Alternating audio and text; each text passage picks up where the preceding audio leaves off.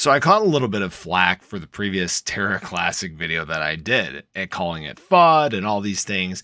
And you guys got to remember something, okay? I do these videos to keep you guys updated on things going on in the space, especially stuff like I said in that video, okay? Terraform Labs had said that it was not going to support Terra Station, the wallet, anymore.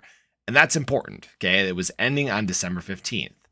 Now, the good news is that they found a solution. Okay, that's actually the great news. So now you shouldn't have to worry if you do hold Terra Classic or LUNC in Terra Station wallet. Okay, they said they figured it out this morning. They can now support legacy version and interchain version. Okay, this was all in response to the switch from Terra Station to interchain station, the wallet that they were transitioning to. Now, the reason they were doing this is because this new interchain station was going to support various Cosmos chains, okay? That was the biggest thing. This update needed to take place in order for them to be able to do that. And with this, again, there was going to be downtime of up to 6 months, okay? That's obviously a very long time, and like I said in that video, if you weren't going to be able to access your LUNC for 6 months, it's kind of a big deal. Again, that's why I do those videos. That's why I make sure I do those kind of titles, because that could have been a doom and gloom moment for LUNC. But now everything's fixed. Hey, hooray, we're all happy again. We're all on the same page, right? Now, LUNC price hasn't been doing much lately. You know, it's following the rest of the market at this point. The market's just kind of up, down, sideways, not really doing much. You know, LUNC followed really the rest of the market. In the wee hours of the morning, everything kind of dipped, took a little pullback, basically to the levels that we had just about a week ago. So nothing really happening at this point. Right now, we are all just sitting in the depths of the bear market, waiting.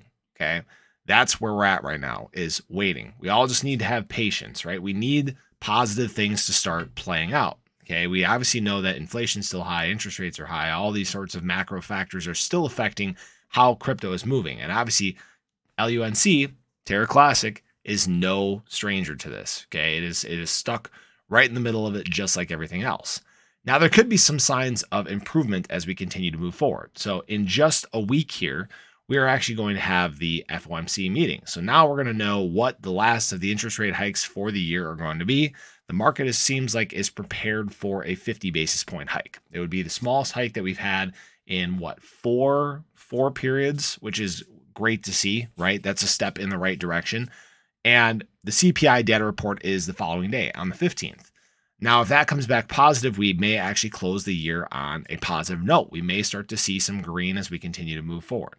If this, FTX fallout kind of lessens, if it just kind of, fades into the ashes that it should be, and we start to see some more positivity from the CPI reports and the job reports and things like that as we move into the following year, into 2023, we may start to get a little bit of a recovery. Now, I'm not saying that this will be the end of the bear market or anything like that. I think we still have some time in here. Okay, I think we'll probably start to see something maybe middle of the year, end of spring, somewhere in there.